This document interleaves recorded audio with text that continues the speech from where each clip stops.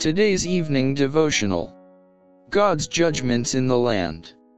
Men's hearts failing them for fear, and for looking after those things which are coming on the earth. Luke chapter 21 verse 26. Oh, that God's people had a sense of the impending destruction of thousands of cities, now almost given to idolatry. Not long ago a very impressive scene passed before me. I saw an immense ball of fire falling among some beautiful mansions, causing their instant destruction. I heard someone say, "We knew that the judgments of God were coming upon the earth, but we did not know that they would come so soon." Others said, "You knew? Why then did you not tell us?" We did not know. On every side I heard such words spoken. Soon grievous troubles will arise among the nations, trouble that will not cease until Jesus comes. As never before we need to press together, serving Him who has prepared His throne in the heavens and whose kingdom ruleth over all.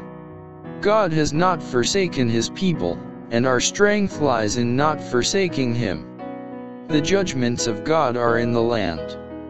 The wars and rumors of wars, the destruction by fire and flood, say clearly that the time of trouble, which is to increase until the end, is very near at hand. We have no time to lose. The world is stirred with the spirit of war. The prophecies of the 11th of Daniel have almost reached their final fulfillment. Last Friday morning, just before I awoke, a very impressive scene was presented before me. I seemed to awake from sleep but was not in my home. From the windows I could behold a terrible conflagration.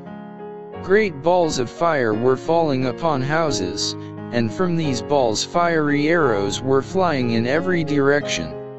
It was impossible to check the fires that were kindled. Strictly will the cities of the nations be dealt with, and yet they will not be visited in the extreme of God's indignation, because some souls will yet break away from the delusions of the enemy, and will repent and be converted, while the mass will be treasuring up wrath against the day of wrath.